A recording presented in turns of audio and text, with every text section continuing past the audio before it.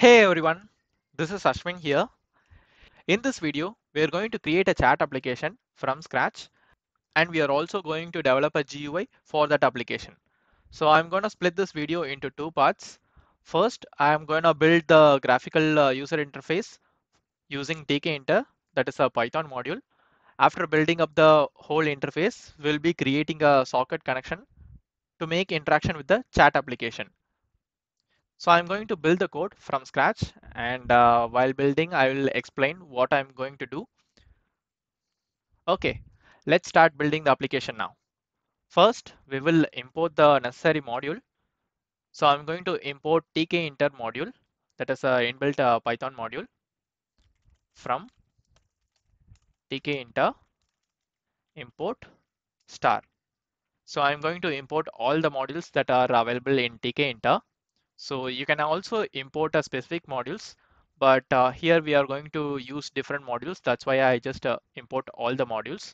So star means it will import all the available modules.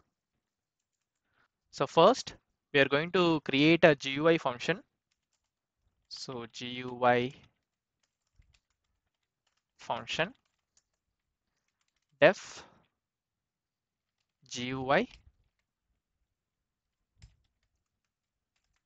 So in this function, we are going to declare all the necessary variables to build the UI. So apart from this, we have to build the main function. So if name equals underscore main. So this is the main function. You won't be seeing these kind of functions in most of the development. So this is like a proper development. If you're going to develop some application means they will declare these kind of main functions. So usually we will just write the code normally, but so we will go into some professional way. So that's why I'm just using a main function. So in this main function, I will just call this GUI function and we will just leave it. When we run the code, it will just start with this function and it will call this corresponding function. Okay, now let's build the GUI function. First, we will initialize the Tkinter module. So that is initialize Tkinter object.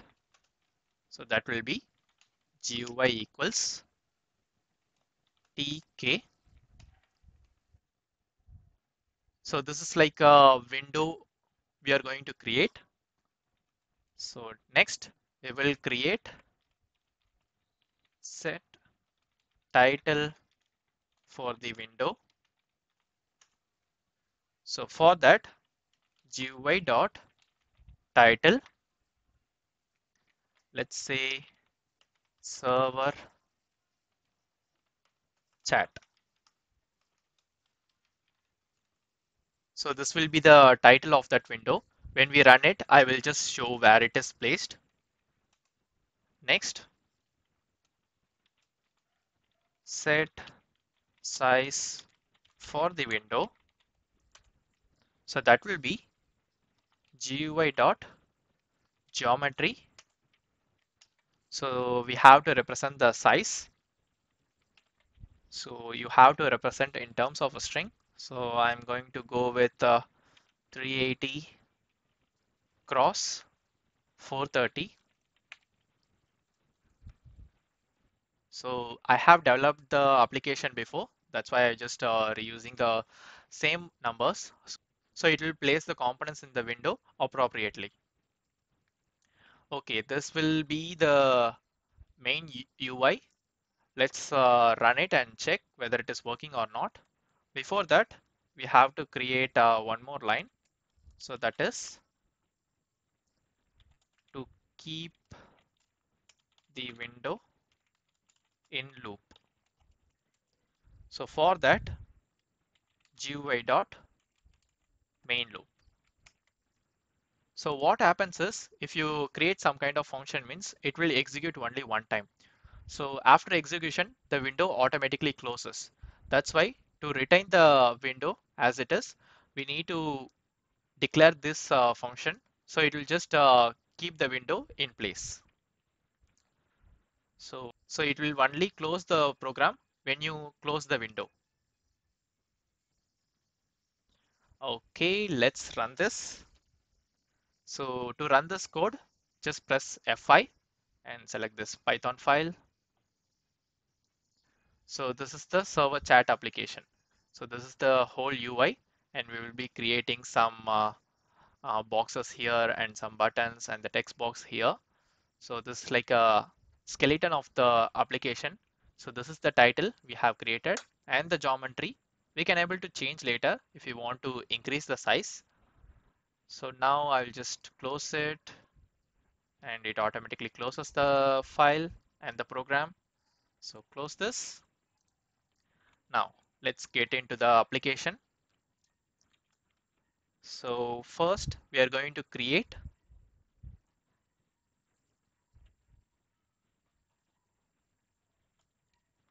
text space to display messages. So for that, I am going to create a variable called chatlog. Chatlog equals text. So this will display the text data. So where you are going to create this text, that is in the GUI window. So GUI, comma, background color. So background is white. So that will be a decent application for us. So we have to specify the width and height of this. So we have to specify the width and height of the application. So width equals in the string 50 and height equals, that will be 8. So in the next, we have to disable the chat log for now. So it won't just update or to avoid the user to interact with the main window. So I will just show you. So chat log dot config state equals disabled. So it will just disable that particular user interface, that is the text. So maybe let's run it to see how it's placed.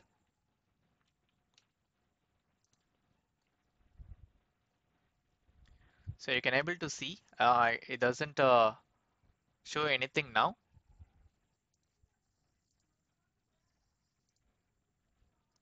So we have created the chat log for displaying the messages, and after that we have to place it. We will place it in the end. Next, I'm going to create a button to send messages.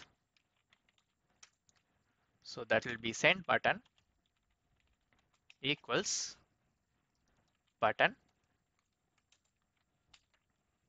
and again you have to specify the window, that is GUI. Here also we have to specify the background color. So I will say BG equals, let's say orange, and foreground, that we can set it as red, and we have to define the text of that particular button. So text equals, that will be send. Next we have to specify the width and height of the button. So width equals, let's go for 10, and height equals, and that will be 8. Now after this, we have to specify the command, like when you click the button, which function to call. That we will set it in the later point. So we will just leave it as it is. And after this, we have to create a text box to type the messages. So for that, text box to type messages. So text box equals text, and here also we have to specify GUI background color, that will be white, and width and height needs to be specified as before. So width equals 30 and height equals 8.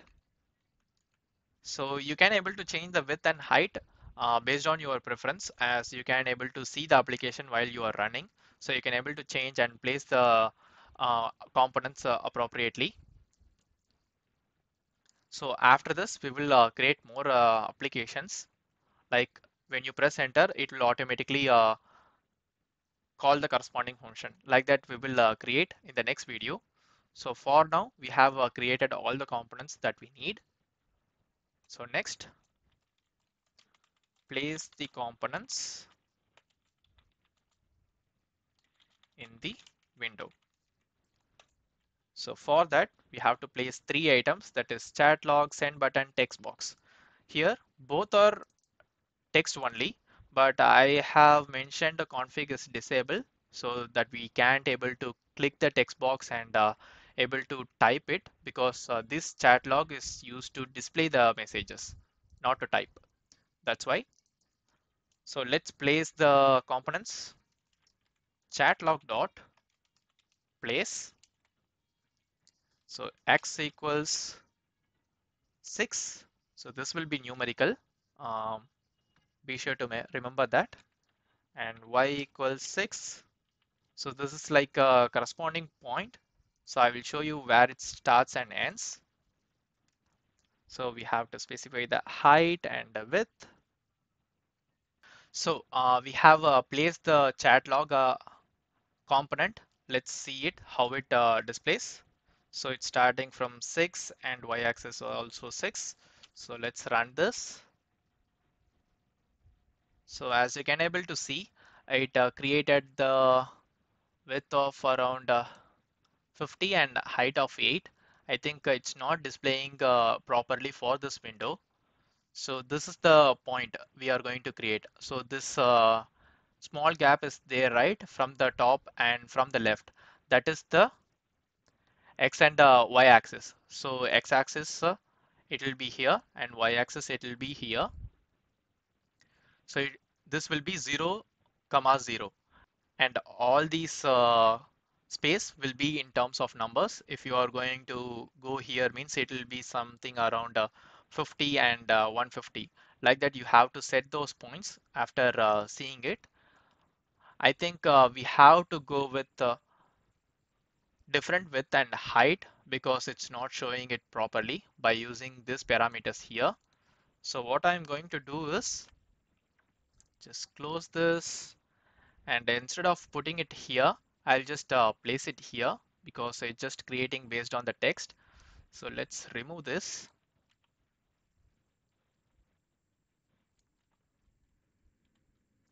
And remove this also.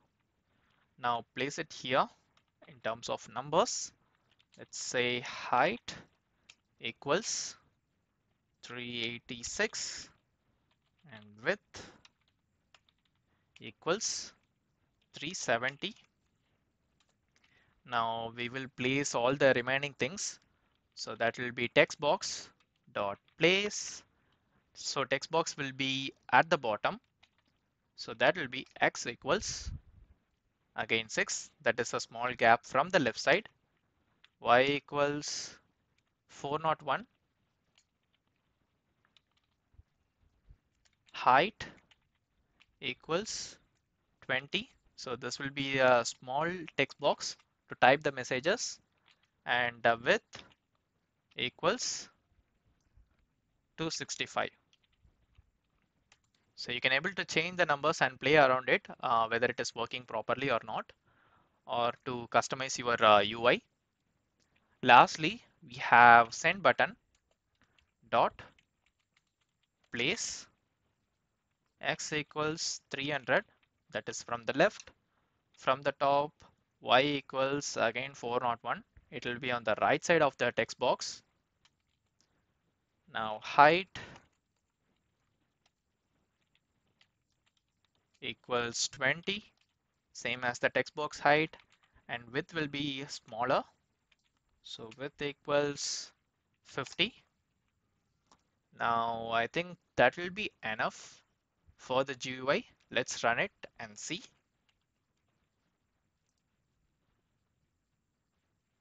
So we have got the chat application. So here the text will be displayed, and I will just click on this button to send the messages. Here I can able to type welcome to the chat app, and I can able to press enter, and it will do some corresponding operation. So what we are going to do is send this text message to the client and clear it for the next usage. So we will be creating all the functions in the next video. So for now it is good to go, and we can able to create the same. Just copy and paste this for the client chat application for replication. Just close this, and we will just copy everything, paste it in client. Here instead of server, we will just change it as client. I think that is enough for us. So we have completed the GUI creation for that chat application. So all is good to go. So if you have any other tips you can give to other users for building this GUI application, please leave a comment below. We will see how to create functions for sending and receiving messages and accessing those functions using the buttons or using a key. We will see everything in the next video. I think that's it, guys. If you like this video, hit the like button and don't forget to subscribe the channel for future video. See you guys in the next video.